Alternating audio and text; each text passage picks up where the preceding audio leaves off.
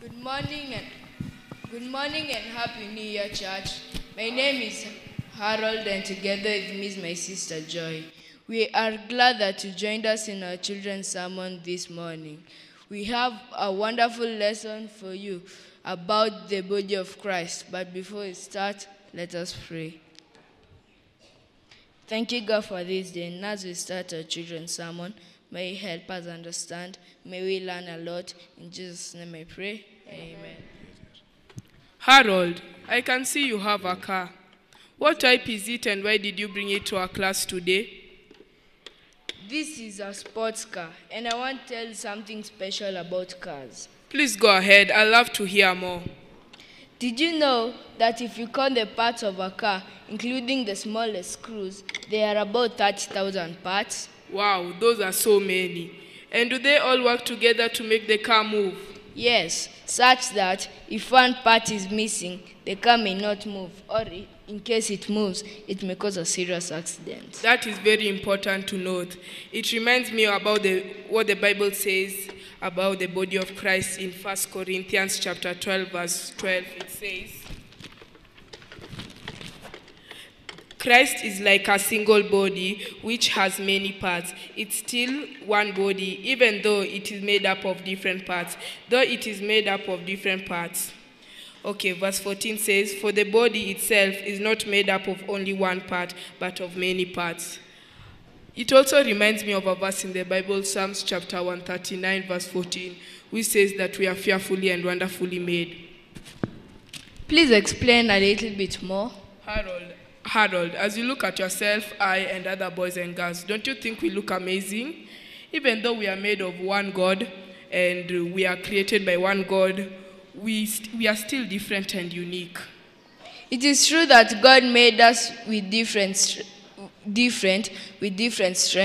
different skills, different viewpoints, and different opinions. But God wants us to use them well, not on a basis for self-pride and argument. You are right, exactly. Just like the clutch, the wheels, the engine, the steering wheels, and all other parts of the engine work together in unity. So should we work together in living and working for God. True. No matter who you are, you still have a place in the body of Christ. Church, who do you know the body of Christ is? Who will tell me? The body of Christ is the church. You see, the church is just like a car. Let's turn to the Bible to 1 Corinthians chapter 12, verse 14, which says, for the body of itself is not made up of only one part, but of many parts.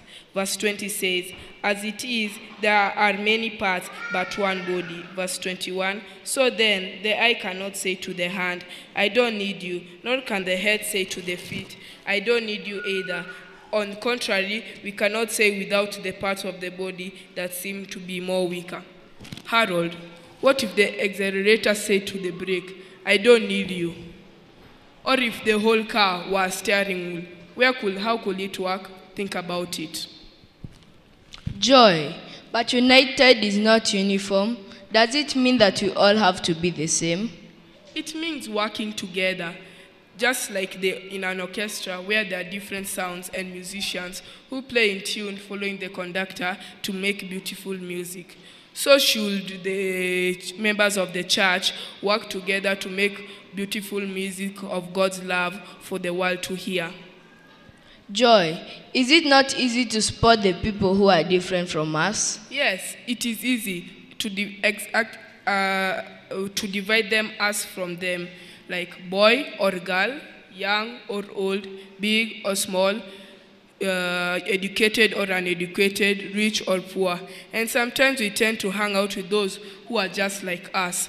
We are tempted to forget or avoid those who are different from us because differences divides us.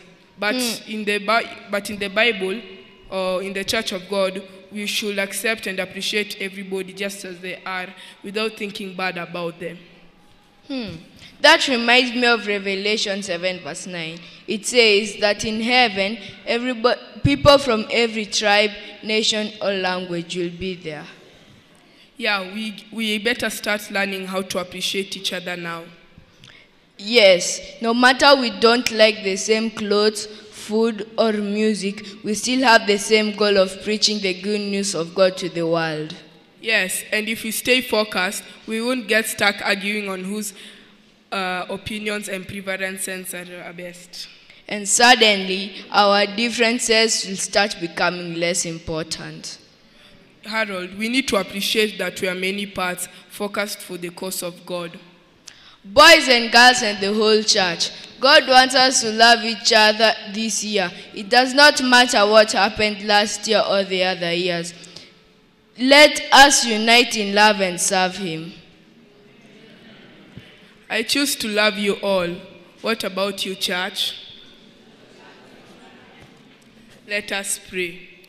Almighty Father, who art in heaven, thank you for the lesson that we have taught us today. Now may we make it to practice. For in Jesus' name I pray. Amen.